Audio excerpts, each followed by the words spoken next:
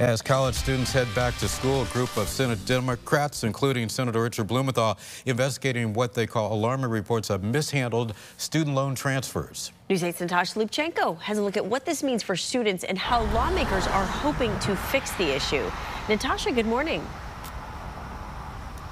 Laura, Keith, good morning to you. Well, lawmakers are calling these, quote, botched student loan transfers a major issue for student loan borrowers. They're saying some of those issues include excessive billing and even lower credit scores. We're finding that loan servicers who received millions of student loan accounts have been adding to the burden of student debt.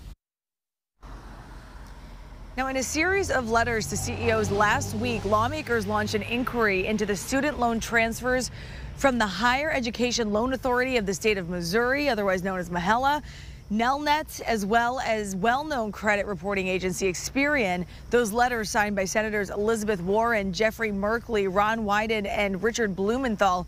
Since last fall, we are told at least 1.4 million duplicate student loan records have appeared on borrowers' credit scores because of a glitch.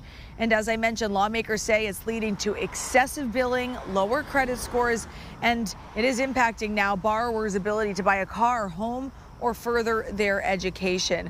News 8 did reach out to Experian, Nelnet, and MHELA for comment on this investigation. Both Nelnet and MHELA tell us they, quote, share borrowers' concern and frustration.